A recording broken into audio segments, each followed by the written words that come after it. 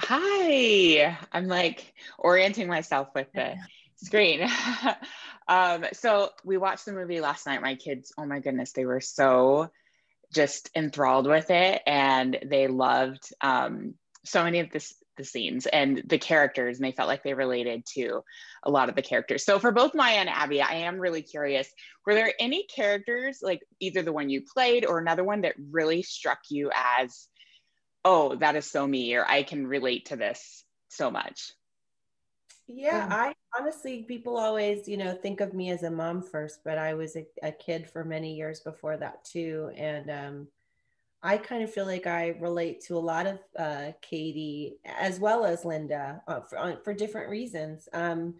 Growing up and being artistic and creative, but also um, kind of living in your own world and feeling like you might not be like everyone else was a very big part of my life and steered me to a place where of comedy where I found a way to communicate with the world and find my own voice and then find my own people subsequently. And then of course as a mom, Linda's just unwavering love and joy of her family and the perseverance she has to make sure they see their worth and their beauty and all of those things and to try to make those moments that they can. I relate to all of that. It's so interesting when you're a parent, people always relate to you as a parent, but you know how to be a parent, how to talk to kids because you were a kid. So there's that kind of push and pull because I'm still someone's kid. Yeah, and me too. I really relate to Katie in so many ways. A lot of the same reasons that Maya said for herself, but also just that sort of drive to make things and to tell stories and to sort of like look for every outlet to express yourself. I didn't grow up with quite as much technology, but I was always drawing and like sort of in a sketchbook and very much living in my head and creating other worlds because I kind of didn't always feel like I fit in, and it took me a while to find my people too. And then on the flip side, I am not a parent, definitely not a dad, but there was a part of Rick's mentality that I really related to as well, because the way how quick technology is changing, I can't keep up, like I don't know I'm not on like TikTok, I'm not on all these apps that the kids are up to, that I often don't know the latest thing, and sort of feeling a lot of what he's feeling, like, can't we just like do this thing, so I feel, I love every character in this movie. I think they're all so relatable in a lot of different ways. Tim Burns, please go ahead.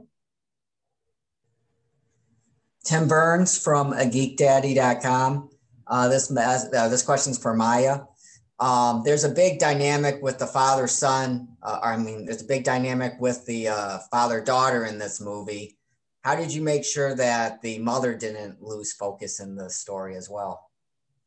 Well, I think it's difficult for the mother to lose focus in this story because she really acts as the glue for the family, and she's sort of this love salve for the whole family. I think she wants everyone to be truly happy as who they are, but she also wants them to connect to each other, and she knows how difficult that is. So, Linda's happy if everyone else is happy, but there's a lot of dysfunction going on, and she inserts herself whenever she needs to because family is the most important thing to her.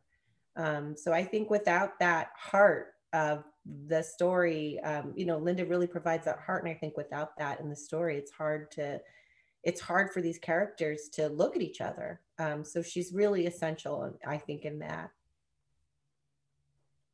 Amy, please go ahead. Hi, it's Amy from As the Bunny Hops. And Maya, and I think Abby too, I was watching the movie last night, and I always watch through the credits. The credits were actually really fun, but then there was like a surprise song and then a little something extra at the very, very end of the credits when I was watching. And I was guessing that that came kind of like improv when you were recording, but I'd love to know more about how those little moments came along and if there was any other little magic that might have gotten cut that was from your improv during the recording. I might need a little bit of clarity into that. What you mean exactly? Yeah, I thought you mean the photos, or what is the part you? Oh no, there was actually a little song that popped up during the credits about fighting machines, I think, that I believe was Maya. Well, that's good news. I didn't know that was there either. So I think that the version that Abby and I saw didn't have that, because Yeah, I don't think I haven't seen that yet. And then there was like a little, at the very, very end, a little stinger that I think was you, Abby, with a little quip. And I can't recall exactly what that was. So I'm sorry, I guess I'm surprising you guys. No, you're I'm excited by this. yeah.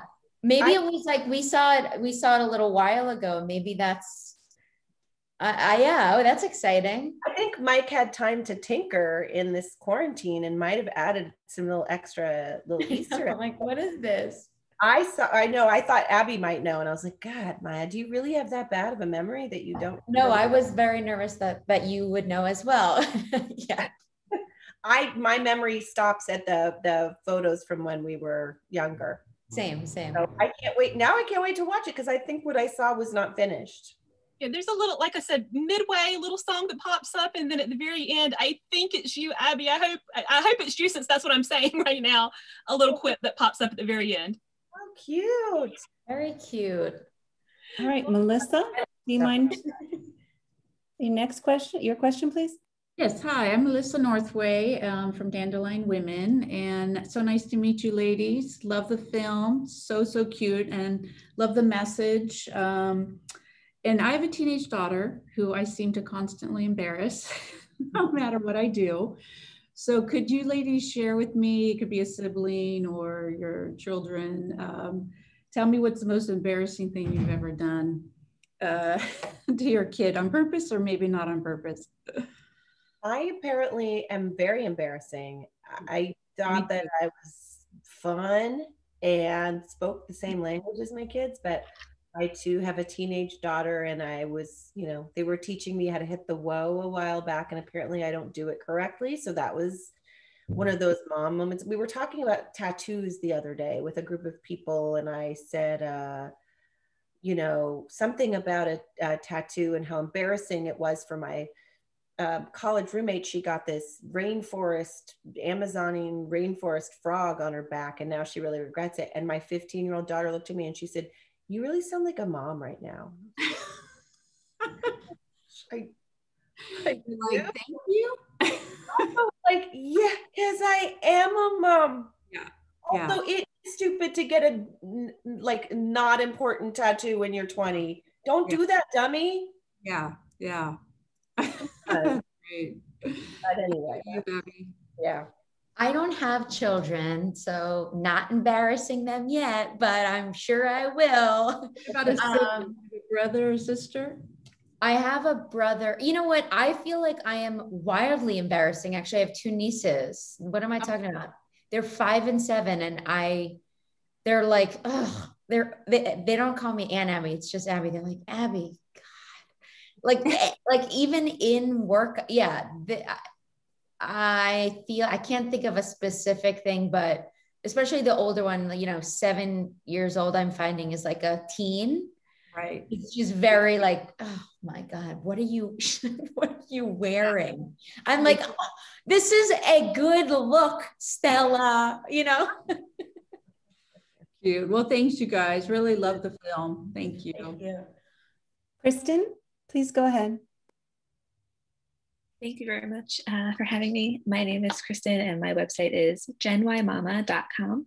So I have a question for Maya and Abby. In the movie, won't go into like too much spoilers, but there is a scene where the family has to ward off more than just the robots that we had seen.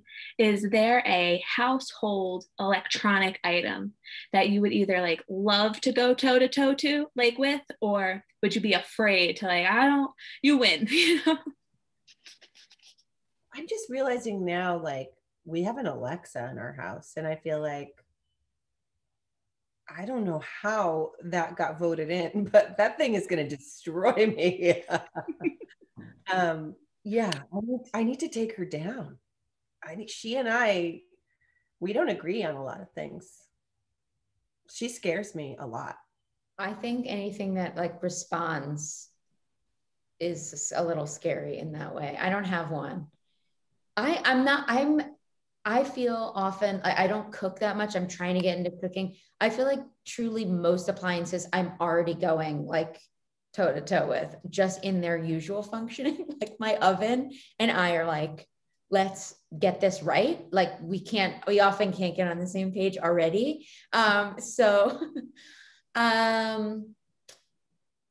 Yeah, maybe I'm gonna say my oven. We have some issues. Thank you very much. Amanda? Hi, y'all. I'm Amanda from Guide for Moms and Crazy Amanda Reacts on YouTube. But thanks for being here. And during this, it's an awkward time. So I'm just going to, keep it real light question. And for both of you, I just wanted to know, I love the scene when they all got the gift of the screwdriver. That's like my husband. He gives gifts like that too. So I just was wondering the craziest, I guess, gift you got or the most disappointing.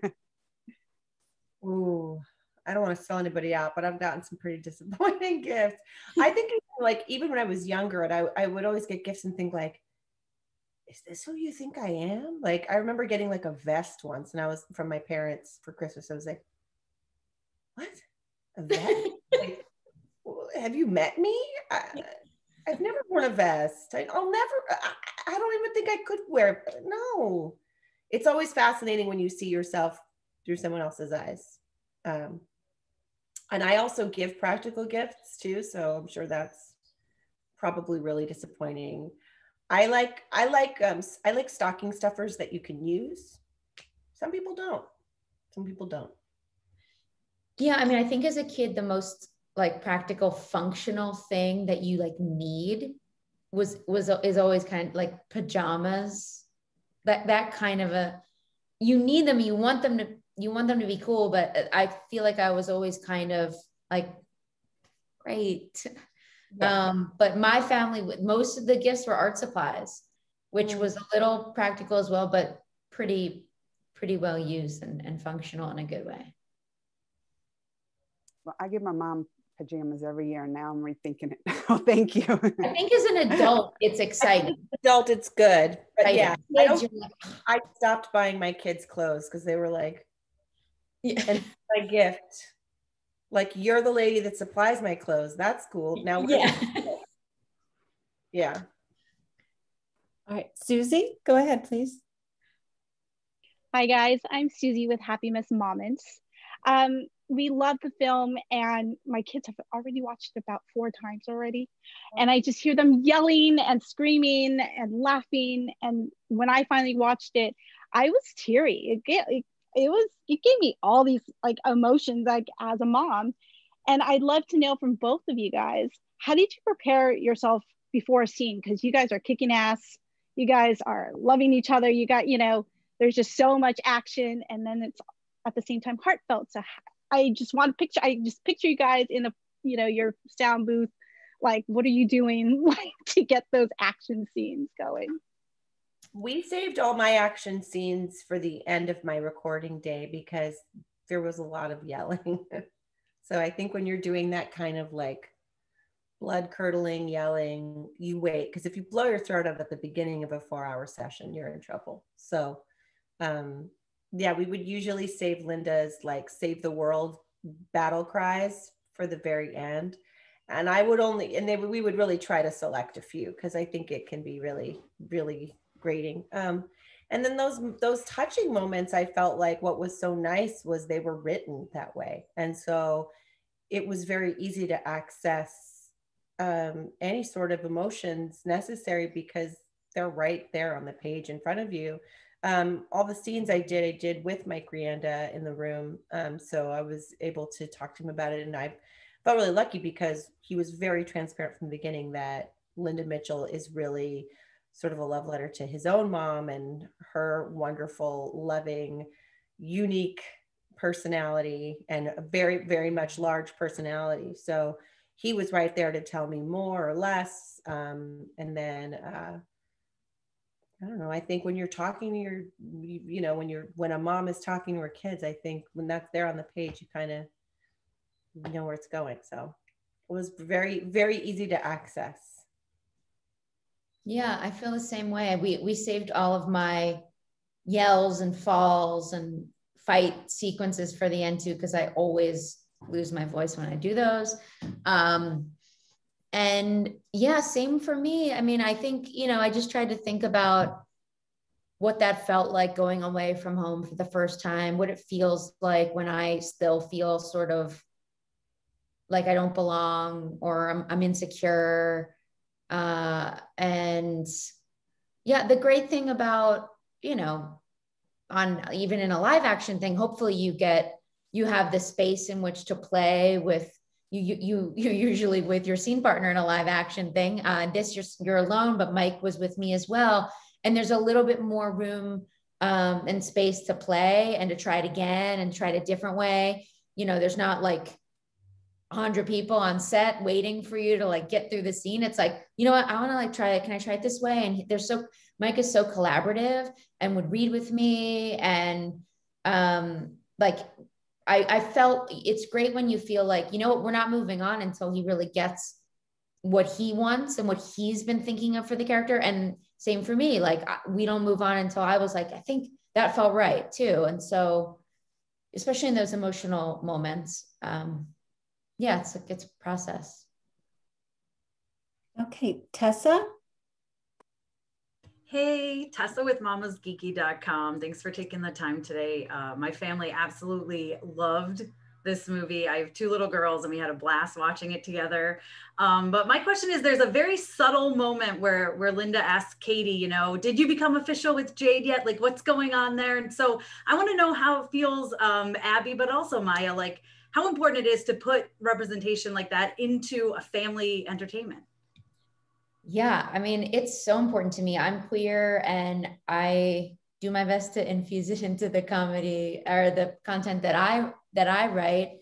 But you know, I didn't figure my sexuality out till I was really old. And so it's so exciting to see it in a huge animated movie like this that's going to go to a really broad audience. I don't think that I haven't seen a movie that does it like this, and it does it in a way where it's not even a thing, as you said. Her parents love and accept her and support her for who she is, especially in that way. And it's not like there is a fracture in the family, but it's not about that at all. And that's the kind of stuff that like those underlying, the way it's like almost like a Trojan horse in there where it's not a thing. It is a thing. It's so important for it to just be a reality for little kids to see that, but also really for parents to see that. So I'm so excited for that to be put out into the world.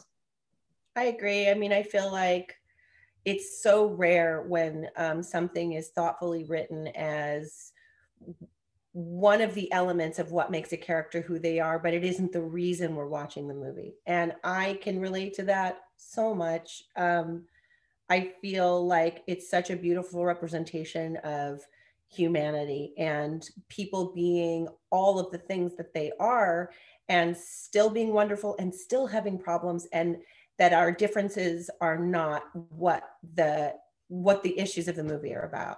Like that's really what people are. And I feel like it's usually the go-to in film to make sure that that's the problem, or, you know, if you're any sort of different in any shape or form or color, whatever that is, that's the crux of it, when in reality, like that's just not who you are as a human being. And so I just thought it was so beautifully done and lovingly done. And I love, you know, Linda's, you know, championing of her own daughter's creativity and how important that is to her, and recognizing her for who she is. And I'm very proud that I just think it was done in such a beautiful way. And I hope that, like Abby said, that parents and children are seeing this, because I think more and more, you know, the stuff that my kids are watching, this is, everyone's stories are becoming their norm. And I love that we have the ability to live in a time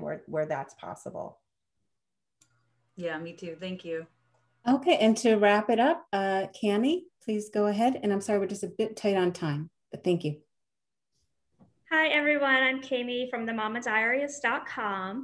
My question, Maya, I found Linda so relatable as a mom, and I think a lot of other moms will as well, how she was comparing herself to other families, like on Instagram, and then how Mrs. Posey at the end, I thought it came like full circle when she told her that she followed her on Instagram, and because she was authentic. I was like, yes, authenticity over perfection. I love that. What do you hope that moms will take away from your character in the movie? Well, it is always nice to see a character doing the things that you do that you can relate to. You know, we all look outside of our lives and compare ourselves, even when we don't realize we're doing it, at the same time trying to honor who we are and trying to honor who our family is or who our people are.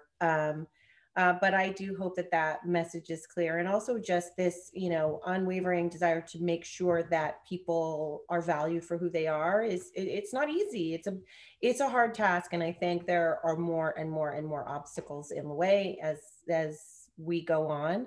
But I do think that the work that Linda does in the film does pay off, and I think does come around. I love, more so than her family, I love when she, you know, becomes a mother to the robots as well. You know, I think she's just got this big heart, and that's who she is, and she wears it on her sleeve. And what a sweet what a sweet little lady, you know, what a big hearted lady she is. But yeah, just that we are all beautifully imperfect, and we all mess up and have a lot of the same, you know, goofs that everybody else does. And I love when you see something and it reminds you that you're not alone. Okay, and I'm sorry, we are out of time. Thank you all so much. Thank you, everybody. Thanks, you guys. Thank you. Thank you.